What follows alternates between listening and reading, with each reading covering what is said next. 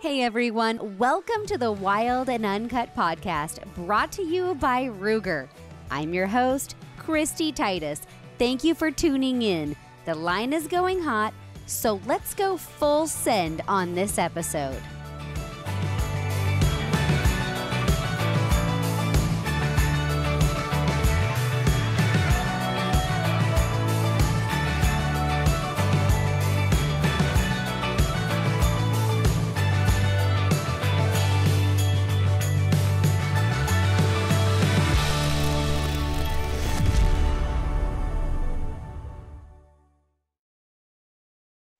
Hey everyone, if you're watching this podcast, then it's probably safe to say that you're like me and you love hunting, shooting sports, and of course you support conservation of wildlife and wild places. I really believe in the power of free market principles.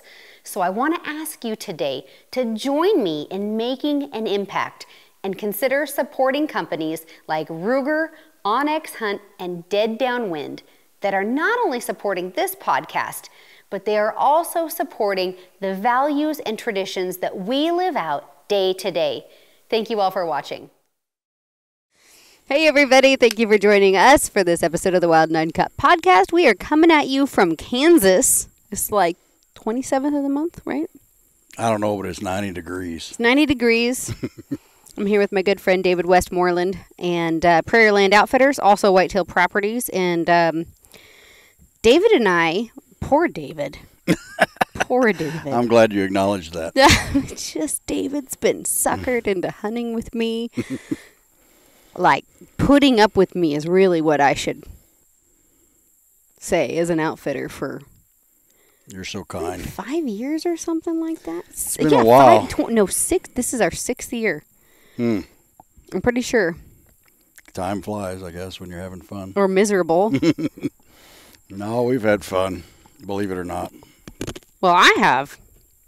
But, sorry, I'm eating the rest of my Lifesaver. A little crunchy there. Mm-hmm. I'm addicted to those things, you know. Lifesavers? Oh my gosh, is the window Those green? things will kill you. Something's got to. If you eat enough of them, they say it will. I don't know. But my grandma used to eat them too, but I can't help. Sorry, I'm done. I won't eat anymore. I'm done after that. No, so 6 years. I think my first year hunting Kansas was 2018. It was your second year. Hunting with you. Yeah. So I guess it was. We did Missouri first. Yeah. Or did we? We did. Missouri was first, 2017. What happened was I had a friend, Rick Lawyer, who I used to work with at She Outdoor Apparel. You're not your friend anymore? Well, no, yes, still a friend. But Rick, I called him, or I ran into him at SHOT, I can't remember, and I said, look, I really need to find somebody to go whitetail hunting with. I don't have a clue about whitetail hunting. I don't know where to go. You didn't have. Now you're an expert. No, I've gotten better, though. You and have unfortunately, the only thing I know is what you've taught me. So good, bad, or... Come here, you got one of those black things on your face. Good, bad, or indifferent. I mean, anything I know to a fault is from you, so I'll directly blame you for that. But, yeah, well, you're a good learner anyway, listener. Well, it's just doing what I'm told, David. What's your motto? It's your hunch. You can screw it up however you want. That's one of them. That's one of them. That's the G-rated version. Yeah. He's like, look, Kristy, it's your hunt. You can it up however you want. And I do. Most hunters do. Yeah.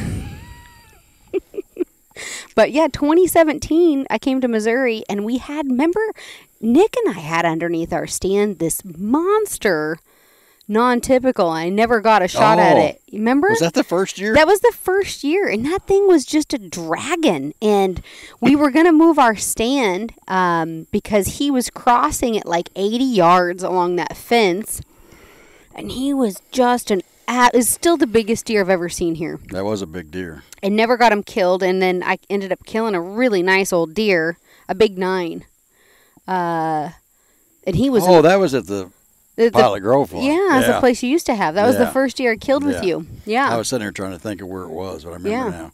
Yeah, it was a long time ago. You made a good shot on that one and everything. Yeah, it was a good hunt. Mm-hmm. That was a great deer. Probably still my oldest deer.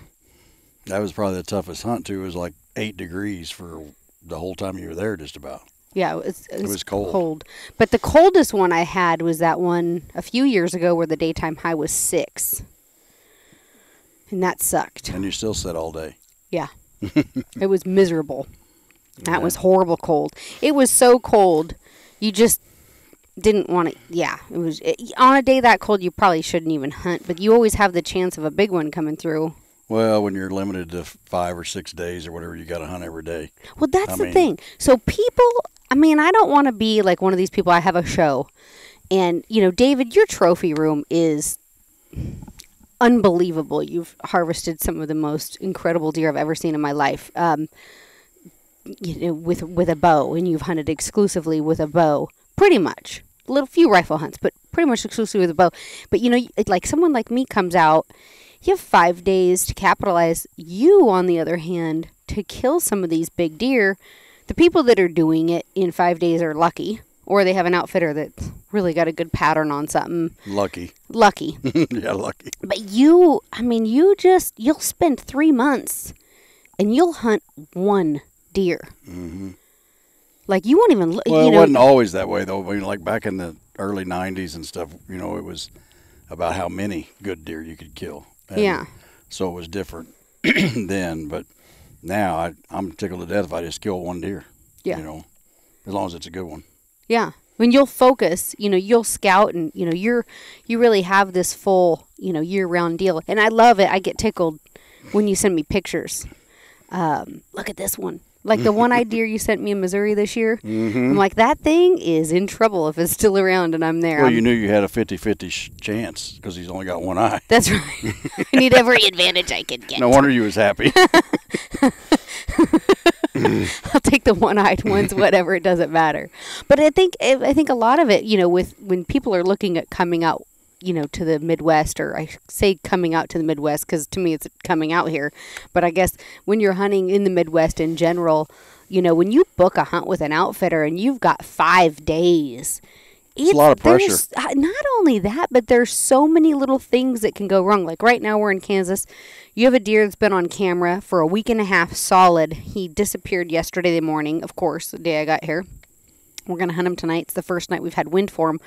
But we're driving in, and you look at me, and you're like, the neighbor cut his corn.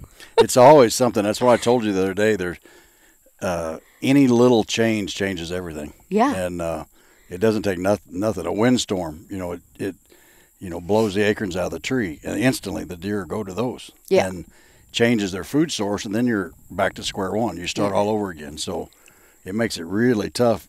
And it's frustrating as an outfitter because you can be like, I've got this. Yeah. And then the client shows up and there's nothing. And they think it's you. Yeah. But you can't fight Mother Nature. I mean, like I said, any little change and you're screwed. Well, last year we were here in November, and it was cool in the morning. You know, you'd bundle up in the morning, and then it'd be 80 degrees, 85 degrees during the day. Killed us. Oh, my gosh. It was awful. Yeah. I mean, the deer just weren't moving, and, you know, this is supposed to be like a rut hunt, you know, the prime dates of the year, and it was just a butt kicker. Like, you know, but that happens, you know, you some years you just freeze. It's like polar ice cap. But, you know, it's the same as the change. You know, it's another thing. The weather changes. You just got to adapt and go on. You still got to hunt. I always tell people there's something going on. You just got to be a part of it, you know, every day. Yeah. But when it's freaking 80 degrees in a rut, that's tough. Real tough. I mean, they just lay up. They don't move like they should. Or they do it at night. Yeah, they do it at night. We're not out there, obviously. Mm-mm. Yeah, that's the unfortunate thing. But I think managing expectations for folks, a lot of people expect, you know, and you watch on TV, and everybody's putting down these gorgeous deer, giant deer, and it just looks so easy. And I mean, for me personally, it's TV. Bingo. I would say one of the most difficult animals to get an old, mature trophy would be a whitetail deer. Like I mean, I just think they're so tough to kill. I totally agree. I mean, you know, straight up one-on-one with a whitetail deer in the wild is tough. Yeah. I mean, especially a big mature buck. They've seen everything and done everything, and their senses are like nothing else I've ever hunted. No. You know, and you can't see them. You know, you can't sit back and glass them, you know, like you can a lot of other animals, so you don't know where they're at. No. So. Well, and even, so we were driving here on Sunday. Today's Tuesday. We're driving here on Sunday, and you have pictures of that deer that we want to hunt. And I can't, even if I was here, which I could have been, I couldn't have gone in there because the darn wind. Mm-hmm. And it's not just like, okay, well, you know, you have the deer on pattern or you have this going for you. And, well, guess what? The 5 days that you're here, we don't get the right wind. You're not even touching that stand. And that happened to us, what was it? Happens a 2 lot. years ago. I came out here in March. And we went to Missouri and hung all those stands for north winds. Mm-hmm. And then I came in the fall during the rut to hunt. And we had a south wind almost the whole time. Well, the worst is I usually set enough stands for north or south wind that, you know, we can adapt and keep hunting. But the worst is when it's like a steady east wind hits. Like we hardly ever have east wind. Our prevailing wind is southwest. And it's something west. And when you have an east wind, it's just tough, you know. Even the deer don't like it. The deer don't, it screws up their travel pattern because they can't smell the way they're wanting to go. Yeah. And it changes everything. Well, tonight is going to be an east wind. Mm-hmm. But we only got 1 day, so we can stand it. But there's nothing worse than sitting in a hunting camp with 6 or 8 clients with an east wind. Yeah. And they're all like, where do I go? Where do I go? And I'm like, well, there is something worse. Light and variable. That's the worst. Light and variable. Because then I tell them you can hunt any stand. It don't matter. Same result. Light and variable. It's going to suck. Yeah. I feel like it's like that when I'm elk hunting too. Like, I'm like, man, it's morning. The wind should be, thermal's going down. You know, it's cool. No. It doesn't matter. Like Yogi and I elk hunting this year in Oregon, it didn't matter where we went or what we did. The wind was at our back every time. Like we would plan a whole stalk. Like, okay, the wind's going to be this way because it's this time of day. Or we leave the truck, it's blowing one way. And inevitably, we're hunting with the wind at our back. And I just want to throw down my bow and cry and quit. You know, like, well, okay, what is the point? The wind is king on anything, I think. I've hunted with other outfitters over the years, and they'll be like, oh, the wind don't matter. You know, the wind doesn't make a difference. Or these deer don't pay attention to the wind. I've heard that several times. Yeah, I know. And I'm like, whatever. I mean, I don't care what you're hunting. It lives by the wind. Yeah. Well, last night we sat out here, and there was a doe, and her baby, they didn't care. They were just hanging out downwind. Another doe and her fawn came in, and those ones were livers. They're gonna live. Well, they're the ones that get you. Yeah, they caught one touch of our scent, and they were gone. But yeah, those are the ones that get you. Yeah, because the deer you're hunting was not there. No, but he knew they were. Yeah, and it ruins it. Instantly. And this time of year, the does are so sensitive. They've spent whatever the last 3 months protecting their fawns, so they're on edge, anyway. And this time of year is the worst because they're just, they've been fighting off coyotes and dogs and everything else, and then here you come, and it makes it really tough. Now during the rut, they're trying to hide. Yeah. The last thing they want to do is make noise or be seen. They're terrified. I don't blame them. The role's reversed, but this time of year, that's why I don't like to hunt mornings. It's so hard to get in. You can maybe get in and get by from not spooking the deer you're hunting, but it's all the others that you'll spook that makes it tough. So we typically just hunt evenings. In the early season like this. Yeah, unless you got a special situation. I mean, there's places that I'll slip in the morning. And I shot my deer in Missouri in the morning last year. Yeah, that's a different place. I mean, you could slip right in there. And because the stand was in a bedding area. Mm-hmm. So we slipped in when they were out, and we were in there waiting for it, so... Yeah, that's like I said, there's certain situations, but in general, especially if you're hunting a food source, cut corn or whatever, they're there. Yeah. You can't get in there in the morning. No, you have to wait for them to come out there in the evening. Mm-hmm. And whitetail, it's so different. It seems like there's a lot of people that will, like we've done, we hang our stands, and this is where, we want to hunt, and then I'll come back to camp, and I'm like, David, this deer's... I just ate a bug, by the way. Just whoever's watching. That happened. High protein snacks out here. The buck's moving at 60 yards or 80 yards or whatever, and you're the first person that's like, well, after dinner. Wait, don't tell all the secrets here. This is It's going to be public. That's right. No, I'm just kidding. No, I mean, the first thing, you're great. You're like, after dinner, we'll go move our stands. Where do you need to be? And, that's one thing, like using OnX. You're dropping me pins for Kansas here, but also in Missouri, I can mark in OnX what tree or what location I think we want to hang that stand. And then we go in there in the dark. And when everything's kind of disorienting and weird, I've kind of done my groundwork in my phone, and we can kind of go right to the spot. 2 years ago, I think we moved my stand twice in the middle of the night. I mean, well, you've gotten good at that. I mean, I've had so many hunters, they'll sit in the same tree all week and say, well, I keep seeing the deer over there. Well, let's move. Well, no, I want to sit here. I think this is a good spot. But the deer are over there. Yeah. So you've learned that you got to move. I mean, yeah. When we hang stands through the summer, it's a guess. Yeah. And those deer, again, anything can change. Yeah. A tree can fall. It moves them. Anything can happen. Well, we've had some spots that, the deer, are pretty consistent with crossing. And it seems to be like a generational thing. And we've hung some stands, that we've never actually even sat in because the wind just never worked out for them, or the deer just weren't using that trail the way they had the year before or whatever. And it's almost better. Like every hunt is brand new. And like you'll watch some of these guys, like let's say, for example, Lee and Tiffany, they've got some of these farms and they'll pattern a big deer and you'll see, Lee on a social media, he'll go hang a stand and he'll kill that deer that night. Mm-hmm. He's like, nope, this is where he went in. He's going to come out here. This is what he's going to do. He'll go hang the stand, and the first sit is always your best sit. The more you walk around, and I'm convinced of that 100%, even with black bears. If you want to kill a big black bear, your first sit is your best sit, because if you climb in there and nothing is right, they're going to smell you and nothing will ever go right for you. Well, and they smell you after you leave. That's another thing that people don't realize. They'll be real scent conscious, but your residual scent gets you just as bad as you're being there. Every time you leave, you're leaving a trace. Every time you leave a stand, you're leaving a trace, and that deer comes in an hour after you left. He knows you were there. Mm-hmm. And then we got to get some spray or something. Oh, my goodness Scratching gracious. like you got fleas. Oh, it's these little black bugs. I'm telling you, they're awful. They're all over me.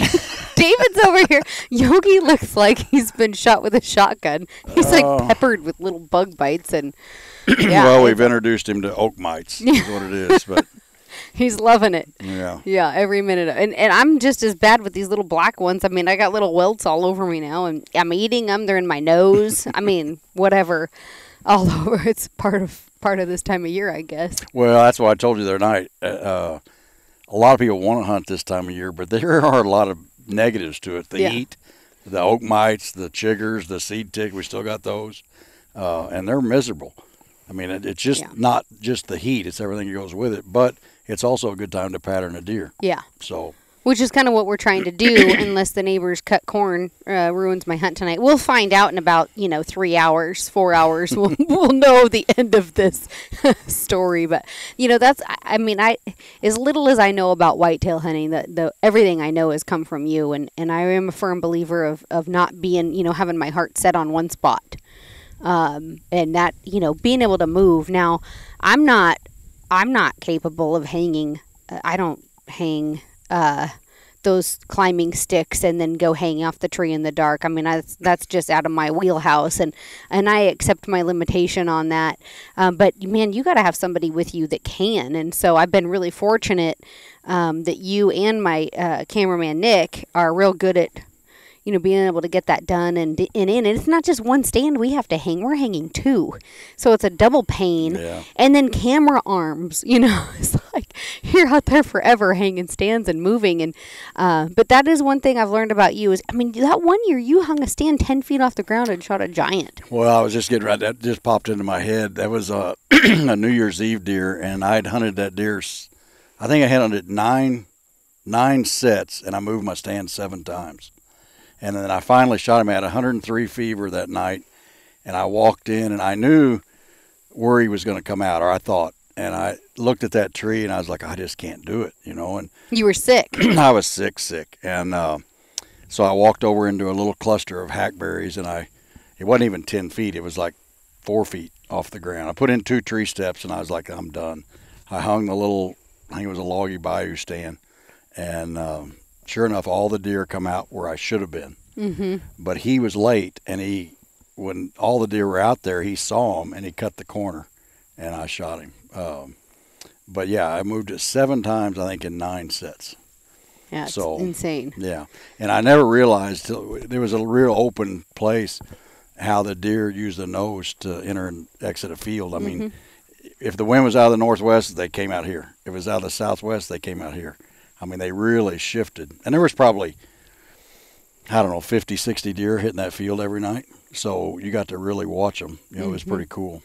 But it's hard to get one deer out of 50 or 60. Yeah. So... yeah, you learn a lot of hard lessons that way. It was neat. That was like me elk season. We had one bull bugling, and I thought, well, I got a chance at this guy. At most, you only need one. He's only going to have 4 or 5 cows with him. You know, we got in on them, Yogi and I, and there was like 50 head, and there's this little toe-headed 5x5 just screaming his head off, and half the herd smelled us, the other half didn't, enough to cause chaos. Needless to say, I did not get a shot.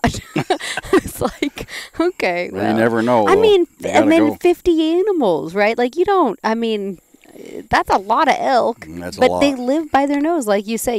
And then getting in and tricking that many eyes and ears. And those does are the worst.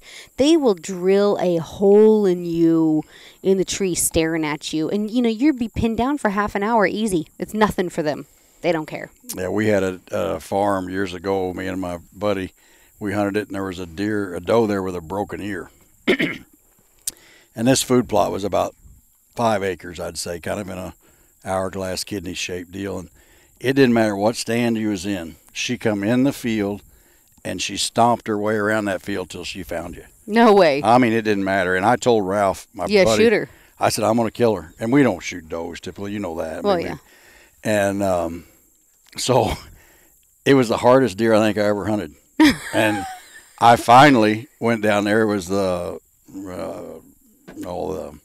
late rifle season for does or whatever, and I shot her with a rifle at like 250 yards. And I was so happy. I was happier than if I'd shot a 180. But she literally treed you no matter where you was at in that field. So they get trained, I guess, just like anything else. But, they're smart. That's how they stay alive. Yeah, yeah. And I think they pass that on, you know, because their little fawns were acting the same way. You know, by the time the fall came around, they were acting just like her. So. Yeah, we had the smart fawn last night that came in before her mom did, and that little thing was spooky and jumpy. And the other fawn with the other doe, they were just stupid. They're like, la, la, la, we're just eating. Yeah, you can get away with anything. Yeah. And the other ones, that little fawn, Yogi looks at me and he's like, this fawn is like so spooky. And then her mom came in. I was like, well, I can tell you where she gets it. Mm-hmm. You know, it is pretty interesting, the generational things that they learn. You know, an elephant takes 5 years to learn all the food it can eat from its mom. Really? They eat so much food, it takes them 5 years to learn all the food they can eat. And I think deer do the same thing. You know, they spend the entire time there with that fawn teaching them whatever. I mean, it's same with people. Yeah. Same with people. But it's very interesting being out here. So, you know, I think for me the biggest takeaway hunting with you is get in, get out, shut up. Shut up. I mean, shut up. Don't introduce anything new. If they're not used to it, don't put it out there. You know, keep things consistent. The other thing is, I always say, is there's so many variables out there. There's the controllable variables and the uncontrollable variables. And I think the best thing somebody can do if they're going on a hunt like this is for sure control the controllable ones. You know, you can't control the wind or the rain or weather or whatever, but you can control the arrow clinking on your bow riser or you know, your face mask, you know, hitting your bow when you shoot, or your arm, you know, your bow hitting your arm. You know, practice with your stuff and try to eliminate. There's an eagle. Eliminate all the controllable variables. You know, you can practice that stuff at home. You know, practice shooting out of a tree stand, practice shooting out of a blind, and you know, so you don't shoot the blind when the deer comes out or whatever. I mean, and so many guys, they don't get that. You know, they come on a big hunt, they got all this cool equipment, never used it. You know, so. I think that's a big thing. And you shoot a lot all the time, which I think try helps. to, but I mean, it's still, everybody gets excited. And, you know, I've learned some really tough lessons out here having a real hard time. For me, I think one of my biggest things is picking a pin.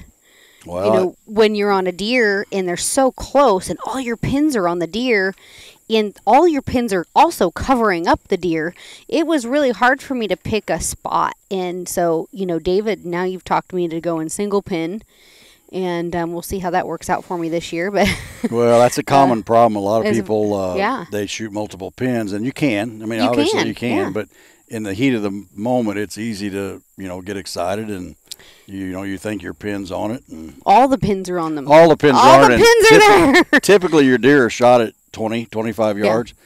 Well, the middle of your pin gap or pin housing is 40. Yeah. And so you hit them in the loin. It's like I said, it's a common problem. So I think going to the one pin is going to help you, especially that new sight. I mean, it's going to really help you. I'm running the new digital React 1. And the nice thing I like about that, it's not legal in every state. It's legal here. Mm-hmm. So if my buck is at 20, I'm at 20. If it's 25, I dial 25. I'm not gapping pins anymore, guessing.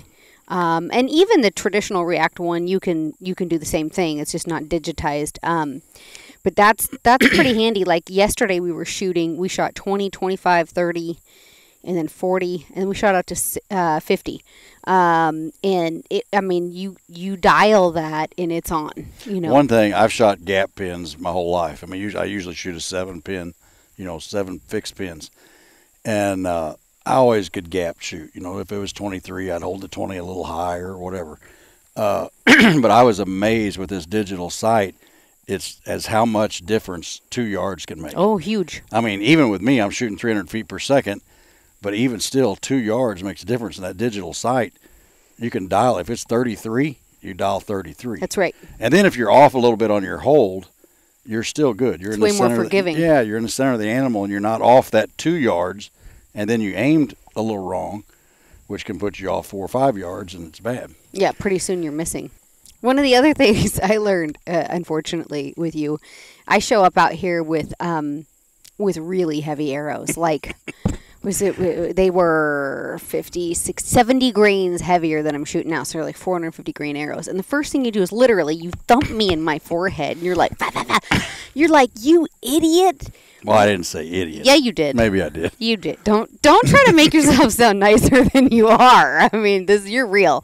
You're like, you idiot, and you thump my forehead, and you're like, what do you need a heavy arrow like that? You're not shooting a freaking Cape buffalo. You're shooting a little old whitetail deer, and you're like, you're going to go out here, and you're going to be off 5 yards on your shot, and you're going to frickin' miss it. Da, da, da.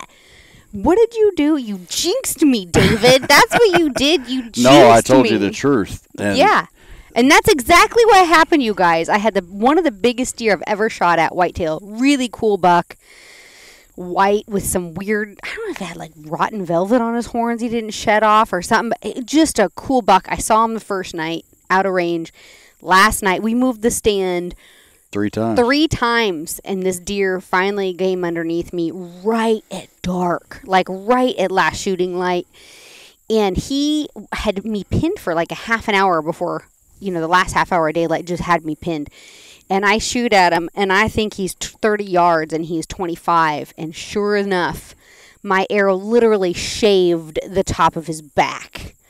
Awful, awful, awful, awful. So I lightened my arrows last year a little, but almost not enough because I had the same kind of thing happen last year. And same 30 yards comes into 25. And I got the deer, but the shot was a little high. That deer probably dropped a little bit too, though. Yeah, but regardless, shot was a little high. This one was a fatal result, which was positive. So this year, I lightened them even more. And what I did, and I know there's so many philosophies on how heavy your arrows should be, da-de-da-de-da. I sat down with Chuck Adams and John Lene from Bear Archery. And you didn't believe me, you had to ask Chuck. Well, no, but what I did was I said, okay, look, this is my arrow I'm shooting. How much energy do I need for elk hunting? And we figured it out to where I had exactly 50 pounds of energy. And Chuck said, any elk you're going to kill with that much energy. So, okay. So this year I came out with the lightest arrows I've ever come out here with. with the goal that if I make that human error of, okay, well, I just ranged the buck at 30 yards, he takes 3 or 4 steps. You don't really think much about it in the time, right? It's but heck, it can make a huge difference. So now I'm, running a little bit lighter arrows. I've got the single pin, which will force me to range, gives me one aiming point to where you're not, looking at so many pins and kind of getting lost in, you get all the pins on the deer. It's really easy to be like, oh, easy day. Well, where were you holding? What was the spot? Well, my pins were on them. Well, which one were you using exactly? You got 5. How many? You got 5. Yeah. Were you focused on your 20? Were you focused on your 30? Were you focused on your 40? Can you honestly say that you know exactly you're on? You know what I mean? Like, it's just so much. And it happens so quick, and these deer are so close. And I get so flippin' excited. Last year, Yogi's in the stand with me. And the deer start chasing. I started shaking so hard. He's like, you're shaking the camera. I had to stand up and lock out my knees because I was shaking so hard that the whole tree stand was moving. Well, it's ridiculous. The light arrow versus heavy is a long time controversy. I mean, it's been going forever. But, you think about all the animals that you shot over the years. Did you ever not kill one because of not enough penetration? No. No, it's all about placement. So if you place, the arrow in the right spot, it doesn't take a lot of energy to do it. I mean, back in the early days, they strive for 40, 45 foot-pounds of energy for elk and moose. Yeah. Well, now you can't hardly get a bow if it's splined right to the weight. And you got a 26 to 28 inch draw length, you're going to shoot over 50 foot-pounds energy. That's right. So you don't need that big, heavy arrow. Yeah. At least that's my opinion. Yeah. A lot of people will argue that, but in my opinion, I'd rather have a 350 to 400 grain arrow flying flatter than a 550 grain arrow arcing in. So to me, that's my opinion anyway. Well, and the other thing I did this year is I moved my peep height up. And with doing that, I have been able to extend my range and practice more. But in doing that with the kisser button, it actually gave me an extra inch on my draw length, which that extra inch gave me a tremendous amount of speed. Yeah. So I figure every pound, what I was averaging is every pound I would add to my draw weight was only 3 feet a second on the speed. Well, the biggest turnover you can really do is try to increase your draw length. Because when I'm whitetail hunting, I don't want, a 60-pound, 62-pound draw weight because I'm freezing my butt off. I can't hardly move, let alone draw, that heavy of a poundage. So I can get away with less poundage for these, whitetail hunts where I'm really sitting. And now, hopefully, also have gained some speed. We were at TAC, and I took that React 1, and I entered in my chronograph speed of my arrow, and we trued it up, and I was shooting 83 yards, no problem. I've never shot 83 yards with my bow in my life. And then I even hit the 95-yard target doing a guessing holdover. But, 83 yards for me, heck, that was unheard of. I mean, I've had bows that I've maxed out at 60 yards, and you want to practice as far out as you can, so those close shots seem so darn easy, And that's what I do all the time. I practice a lot at, out to 100 yards and then even further at times. But when you do get a deer at 20, it makes it a whole lot easier shot, And at that distance, you develop better form. Yeah. Because if you're off just a little bit, it shows a lot. Mm-hmm. So it makes a lot of sense. And that sight allows you to do that. Oh, yeah. I mean, in just a few minutes, about anybody that's shooting well at all can be shooting at that distance. Yeah, as long as your fundamentals are consistent. Yeah. You can dial in that thing. The sight I brought here, I just ripped off my bow that I was shooting last year and my refine and put it on this one because I wanted a single pin and the speeds are almost the same. We trued it up yesterday. This bow I'm shooting now, which I can't talk about it quite yet, but how fast are you shooting now? Do you know? About 263. That's pretty good. And it was my 52 is what took me to hit it in the center at 50. So all you have to do is go into that sight and then say, hey, this, where it says 52, nope, this is 50 yards. And it auto-corrects everything for you. And then after I did that, we walked it back down and shot my yardages at 20, 25, 30, and 40. And, I mean, it just makes it so easy. You know, you're not spending a week. A lot of people are like, oh, my gosh. I used to take all summer to get my pins exactly right. I know, right? Because you're, like, trying to move them. And then you got to go back and do it all again. I actually look now at a lot of these guys that are shooting out west, and they're shooting other sites where they have to, you know, fool with the tape and all that stuff. And the micro, you got to take and move those little pins with your fingers. Yeah. And you accidentally slide it because it sticks, and you slide it down a quarter inch, and you just, you have no idea where you even started. Yep. And then I've had, one time I had my marks all marked, and then I hunted in the rain and washed them all off. So, yeah, that thing has changed the way sites, you know, work. I mean, it's pretty incredible. Well, whether you're running the React technology or the digital React technology, it's the same basis of technology. Yeah, just the digital one. The only thing it really does is it gives you that digital readout and you enter your speed. You do have to have a minimum speed. I think a lot of that technology, the minimum speed on it is around 260 feet a second. So for me, you know, getting that extra length on my draw and doing it's just a game changer. It's just this technology has changed archery so much. You know, the technology's changed hunting, though. I mean, everything about it is, you know, the cameras, the bows, the sights that we have, the rangefinders. I mean, you think about all the change that has come about in the last 30 years. Yeah. I mean, it's come a long way. Tremendous. Cellular cameras now.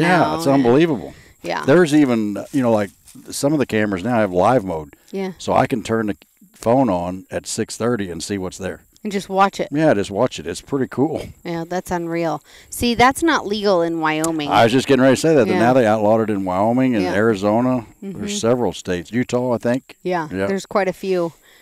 In Oregon, they were still running it. There was someone that was running. Yogi and I'm like, oh, this is a good spot. I like hunting here, and this is a good ridge. And there's always bulls on the ridge, right? So we're walking along, and I'm like, let's set up in this little spot right here and do a call set. And we sure enough break over to do a call set. And some dude has brought in a ground blind in like 300 pounds of alfalfa, and he's running cellular cameras and like. In Oregon? Yeah, like what the heck is going on here? It's like okay, well, I guess we're not the only one that likes this spot, but holy smokes, like that's just, you know, like I didn't even go back to that spot the rest of the season because I didn't want Fish and Game to be like, what are you doing? I mean, you're lucky. Doing in here. Well, and I think, you know, I mean, some of that stuff, it's not that they were doing anything illegal apart from driving it in on a quad, you know, on a closed road, right? Like, so you can bait out there? Yeah, you can bait for deer. Really? And elk. Yeah. Yeah. But you can't drive a closed road, right? Like even on our e-bikes, we were taking the batteries out and putting them in our backpack on the closed roads. That's what I did in New Mexico. Yeah. I took my battery out. And pedaled them, which sucked because I'm like, oh my gosh, like this is a heavy bicycle. Like this is a lot of work. I didn't take my battery out. Yeah, no, we did on the closed roads, and then when we would get on the open roads, then we would put the batteries back in and ride. But, you know, the last thing you want to do is, well, I didn't have it turned on. No, I don't have a battery in it, you know, and then there's no question. You have the battery out. There's, you know, you're... but that's another technology that's changed. Think about that. Yeah. The e-bikes. Yeah. I mean, we'd be lost without them now. I mean, well, I shouldn't say you lost. Would, yeah. I would be. Yeah. I mean, they're not legal in Wyoming either on road closures. Really? No, We can ride them in New Mexico, but you know, they used to outrun us going up the mountain. You know, and now we can keep up with the elk. Yeah. So it's been a game changer there. Get in front of them. Now that I've got it, I mean, I can't imagine hunting without it. Yeah. You know. Well, especially as we get older. Well, that's what I was going to say. I wasn't going to point out the obvious, but I used to think that I could outrun an elk. Well, now I'm pretty certain I can't. Yeah. So 99.9% sure it's not happening. Yeah. Unless I'm on a bike, and then it's even questionable. They're fast. I always tell people, you know, you don't want to be calling to their backs because they're not coming back for you, and getting in front of them is good luck.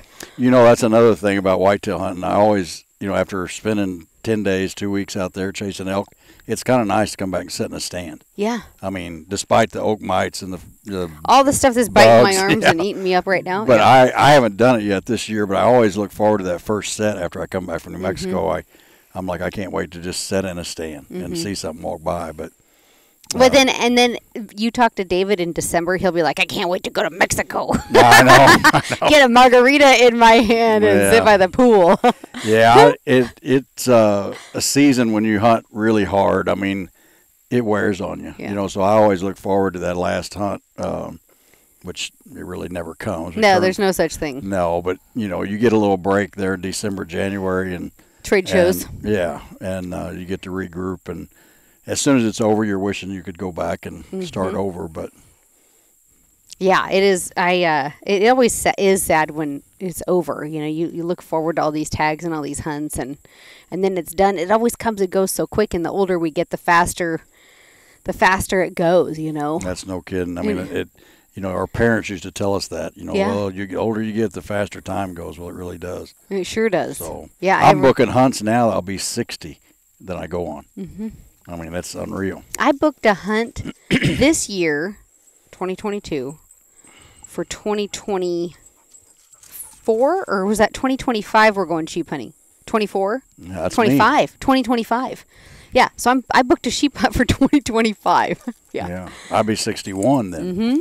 It's crazy. But, the thing is they're not getting any cheaper. No. So I'm like, well, what am I going to be doing in 2025? I'm going to be wishing I was sheep hunting, and the price is going to be 15 or 20 grand more. I knew a guy in the late 80s, early 90s. He was a builder. He built a house kind of on the side and sold it for like $100 grand. I don't remember the number, but he took all that money to go towards the Super Slam, and he killed it. He killed the Super Slam, and we all thought he was crazy. But now, I mean, just think about what a Super Slam would cost. The value of that. Yeah. I mean, it'd be ridiculous. I mean, I don't know what it'd have to be. $250,000 maybe or more. So he had a good value on his money. Well, and it's good to,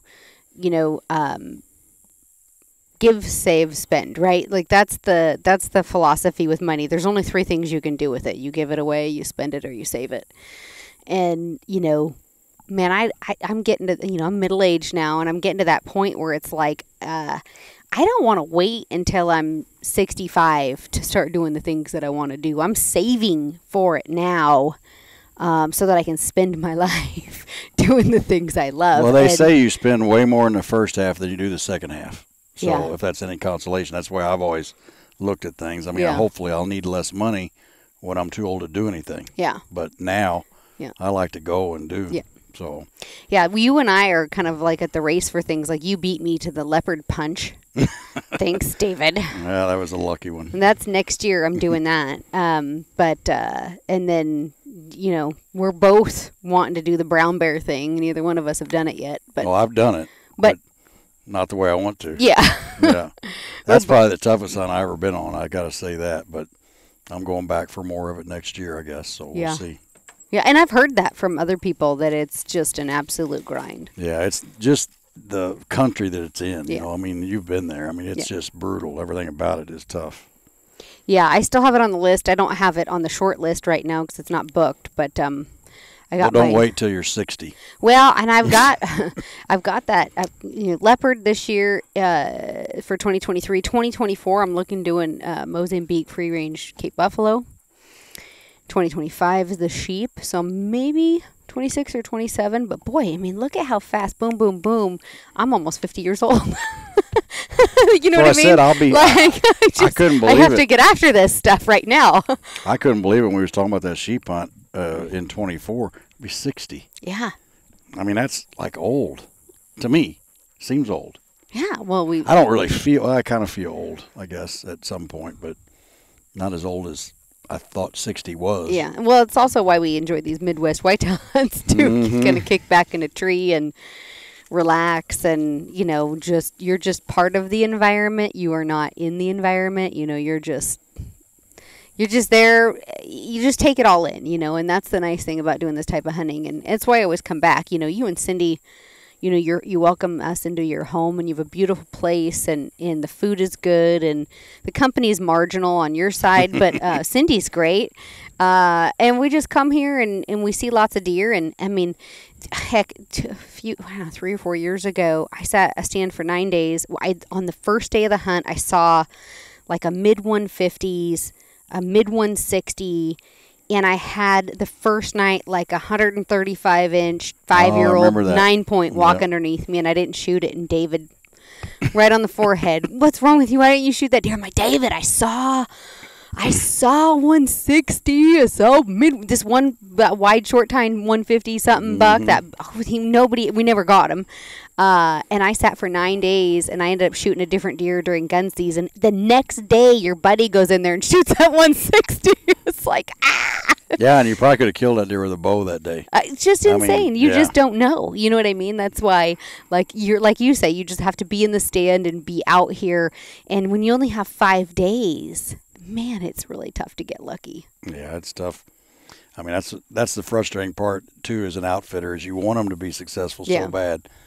But it can be really hard. Yeah, I'm just thankful to come out here. I love coming out here and, learn something new every year and hopefully, become a better bow hunter. And I think you've evolved pretty far from where you started. I mean, it's hard. Yeah, I didn't have a clue. We grew up with it. Yeah. We grew up with them, so it's different. But just walking in, that's the one thing I like about traveling and hunting is that you get new experiences, I mean, as an adult, like I always tell people about Africa, like the first time I went over there, it was almost like the first time I ever hunted because you get up in the morning and all those birds and different sounds and smells and you don't know what anything is. It's like, that's the way I was when I was 6 years old and, I went out with my grandpa and I didn't know what anything was. Well, Yogi thought he had bed bugs. It turns out they're oak mites. We're like, what is this? What is going on in his body? That's a part of the experience. I mean, now you can tell your grandkids,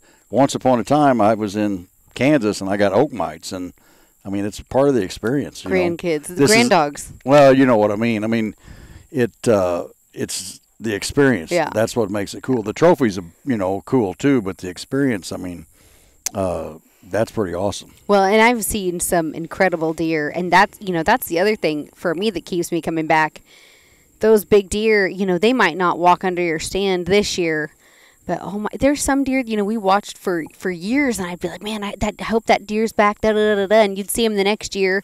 And if you had a gun in your hand, it would have been easy, and you're sitting there with a bow and you're like, gun season starts in 4 days. Do you want to come back, please? And then they don't. Just like, Well, that's what I was going to say. Everybody says, well, it'd be way easier with a gun.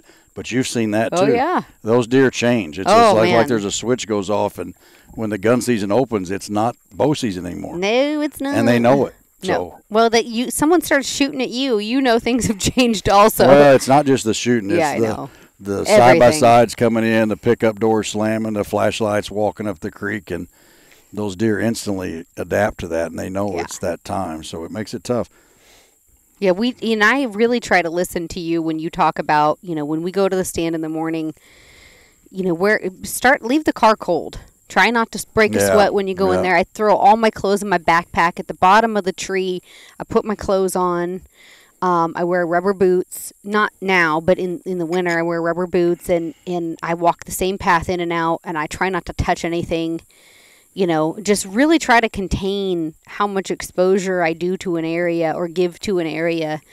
It's less that you can molest the landscape with yourself, the better chance you have, I think, of being successful. And I try really hard to stick to that, and just really be over the top about it.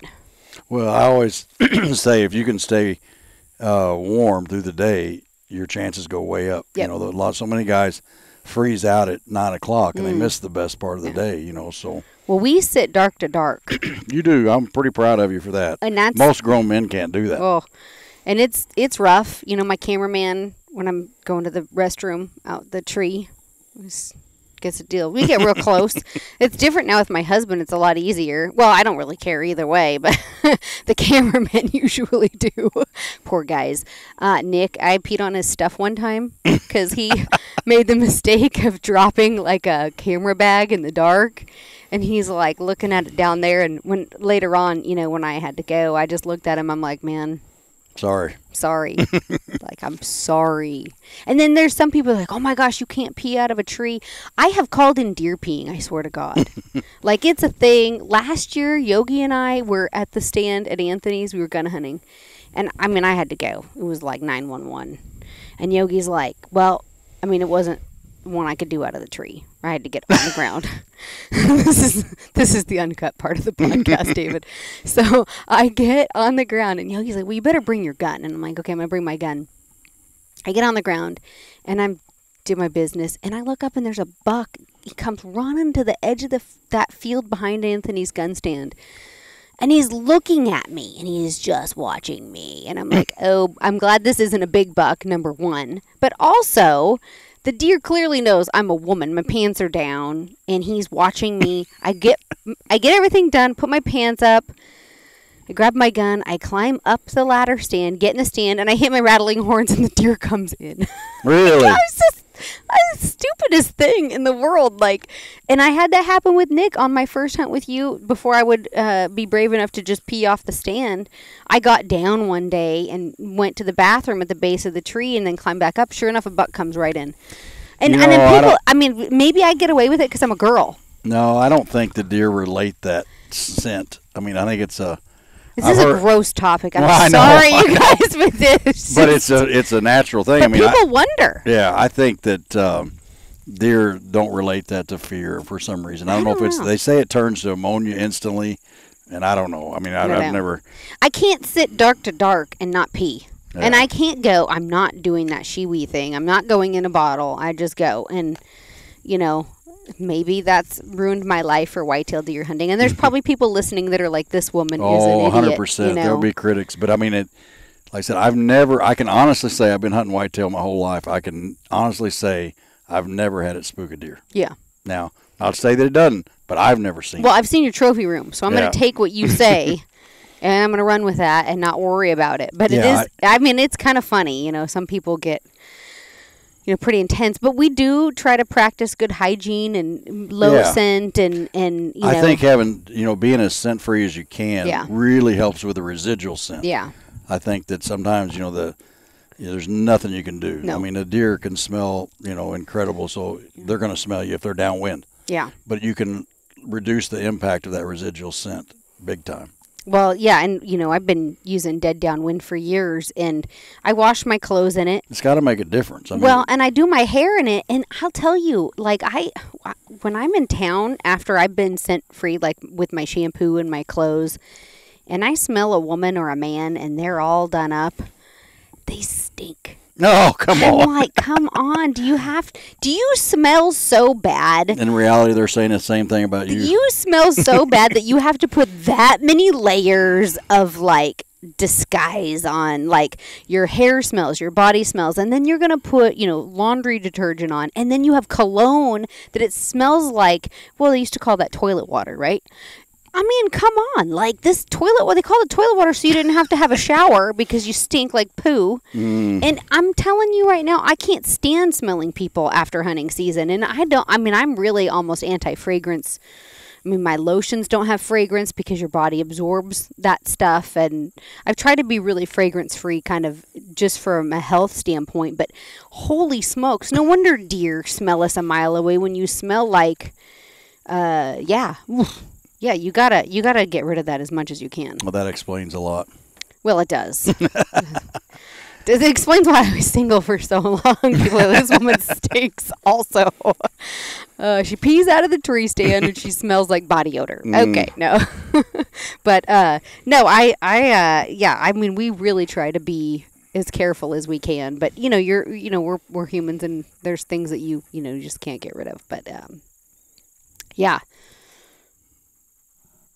That's the first quiet moment we've had in. Yeah, I was just sitting here thinking about it, but yeah, the deer's nose is hard to fool. I mean, you got to do everything you can, and then, like I said, if they get downwind of you, they're probably going to smell you. The other thing that we contend with right now is acorns. Yeah, that's acorns dropping. A buddy of mine just sent me a picture today of a place there in northern Missouri, and the ground. I mean, they were this deep on the ground. I've never seen anything like it.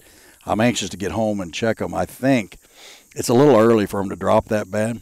I think it's from the drought. Oh. It's been so dry. I think the trees are saving themselves by dropping the fruit, but I bet money they're hollow. I bet they didn't mature, but I'm anxious to get home and check them. But it's been so dry out here. I planted in Colorado, they had acorns, and the black bears poop was full of acorn seeds. Oh, see, we didn't have any in New Mexico this year, but here I've never seen acorns like there are this year, and it's weird because it's been so dry. You think they wouldn't have made, but they put on. But I just don't know if there's anything in them. So yeah, and they drop usually mid-September, 1st of October? They start dropping like now. About the third week of September, you'll see a little bit. But now, I mean, like they're dropping them all, just boom. And that's not normal. So I'm anxious to check it and see. But we haven't had rain. We had 0.3 of an inch of rain the whole time I was gone. And the food plots I drilled, it's like I just did it. I mean, they've been sitting there for 3 weeks and nothing's grown. Yeah, it's incredible dry. And you can go about 40 miles north, and it's green. Everything's got wet. But we've been in a pocket just can't rain. It's so dry here in Kansas. I've never seen it. It's terrible. Yeah, I've never seen it look this And the dry. hurricanes, we normally get hurricanes this time of year that'll bring moisture up, but they're all going to the east. You know, they're hitting Florida now, and we're not going to get any of that. And they're either going east or they're going west. Yeah. I mean, it's like the whole Gulf hasn't been hit. Yeah. So we need rain in the worst way. And I was worried about EHD. A lot of the times when it's this dry, we'll start having deer, come out with EHD. And I haven't heard of any yet here in this area. It hit Illinois pretty bad, and then some in Iowa, but I haven't heard any here yet. Yeah. So. Well, I'm excited. Hopefully we'll have a part 2 of this podcast where we can come back and talk about it. Yeah, well, one way or another, we'll either, get that deer tonight, or we'll be podcasting again in November talking about our hunting season and how it turned out. And because I've got Kansas and Missouri, I get to hunt with you this year. And last year I took my Missouri deer early season, like right now, and I didn't get to hunt. It was the same week, wasn't it? It was the same week, and I didn't get to hunt the rut. And so that was kind of heartbreaking for me because I really love whitetail hunting during the rut. But I did get it. I hunted that. Did you watch the episode I sent you yesterday? Of course you didn't. I'm sitting in this stand, and a big, 150-inch deer runs out. Won't stop. Then he comes out of the trees, and there's one tiny limb that we keep for cover, because if you move to the right where Yogi was sitting in the stand, you can see the whole field. Where I'm sitting, you get the leaves right in your optic, and that's all you can see. And that deer comes out just long enough for me and Yogi to be like, oh, he's back out. And I slide over to where Yogi is, and I go to try to shoot him, and he's gone. Never saw him again. You're just gun hunting? Yeah. Oh. It was last year. Yeah. The video of him, the buck is beautiful. Would have been my biggest whitetail here. Gorgeous buck. It's hard. That's whitetail hunting. And the thing is when he was running across the field, I was like, and I was grunting, and David's like, you idiot, you got to whistle at him. That's where he goes and hits me in the forehead. Now I know. When a whitetail buck is chasing, it's almost impossible to stop them when their nose is up a doe's derriere. Like, they are going. You got to scream at them. Yep, just holler at them. And she lost him in the timber, and he kicked back out. But he was at the far end of the field by that pond on the left side. And he comes out just long enough for Yogi to be like, here's the deer. And I throw my gun up, and I can't see. And then I'm trying to slide over. It just happened so quick. I mean, literally, the buck of your dreams is in and out. Done. Game over. You're not seeing him again. Yeah, most people don't realize that either. That's another thing about being familiar with your equipment. Yeah. You got to get on it quick because you don't have a lot of time. Well, and I'm not messing around, I'm pretty prepared. But it's still, you take something like just that one spot where he came out with that little limb, and it just had enough leaves on it to where I threw my gun up thinking I'm going to have full field of view, and just no, but you can't be in a tree that has nothing around you. No. I mean, you got to find that hole, and you got to hope that the deer gives you long enough in that hole to make it count. Well, and usually they will. I mean, that's one thing. But this one was chasing. Yeah, that's a little different. Going. But typically, guys, I've had so many guys come in and say, well, there's no shooting lanes. Well, there is. Yeah. You just got to be patient and wait for it. But typically, they'll give you a shot if you'll be patient. Yeah. But in that case, he was blowing through. He wasn't going to wait on nothing. No. He came out, and he paused, and then he kind of ran forward, and then he turned to the left. And You're moving your whole setup, trying to move your whole body. We got cameras. I was going to say, plus you're making a movie. You know, you got cameras. Yogi and I are crammed in this little stand, and it just, man, it was just so disappointing. I'm glad I got a deer. We ended up getting a 4 or 5 year old 9. But that big deer, man, like you just look at him on camera and you're like, ugh. The good news is he's still there. Yeah, that's true. That's true. I could hunt him this year. Yeah, I don't take very many people, so if you do pass one, it's normally he's still there the next year. So yeah, that's true. This could be my year I find him. Yep, could be. Or he could be gone, hit by a car. Yeah, and that's the other daylight savings. We won't go into how shitty that is, but yeah, they changed daylight savings right when the deer are rutting, and it's ridiculous. Land-based. It's the 6th of November this year. Is it? Mm-hmm. Daylight savings. Prime time. Yeah, yeah. Of course it is. Yeah. And I'll be there hunting. So, anyway, we should wrap this up because we got a stand to hang and a deer to go hunt. Yeah, it's time. It's time. All right, you guys, thank you all for joining us for this episode of the Wild Uncut podcast. David, people, if they want to find you, your Prairieland Outfitters on Instagram and Facebook.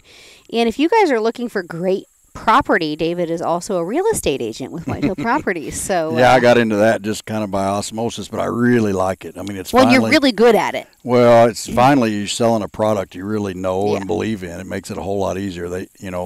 For years I sold a lot of good products, but I also had to sell some I didn't believe in, and it makes it hard. But selling land it's just natural. You know, everything we do is surrounded by land. So well, and the nice thing, if you guys are looking for stuff, specifically, like the name says, Whitetail Properties, you know what to look for in good property. Mm-hmm. You've been doing this. Your success rate on just monster deer is second to none, I would say.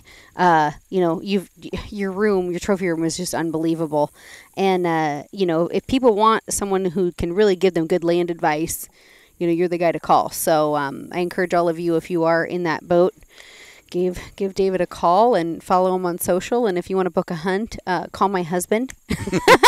Just kidding. No, that's fine. Fine. Joking. As long as they come, that's good. I don't care. I'm just kidding. But I've enjoyed the last was it 5 years? 6. 6 years. We're filming season 6 this year. So 6 years. It's been fun. Yeah. Let's go kill one. Let's do it. Tonight we'll make it the biggest. It'd be my biggest deer if we shoot it. Yeah, would it be? It would be.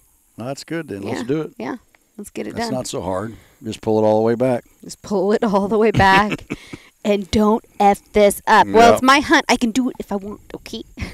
Yeah, I'm going to get you a T-shirt that says DFU. I know what that means, David. Thank you. We're going to end it on that. We'll see you all later. Hey everyone, chances are you'll be hunting in remote areas this hunting season with little to no cell phone service. And because of that, onX has a super awesome offline feature that allows you to download and save your maps within the onX app in advance of your hunt. Downloading the maps are super easy, and it just takes a couple of minutes. So once you're in the field and you're using the onX Hunt app in the offline mode, it's not only going to save your battery life, but it's also going to mean that your maps are always visible and available for your use. onX Hunt gives you the freedom to navigate wherever you want to go. And now you can save 20% on your new onX Elite membership when you use the code WILD20 during your online checkout.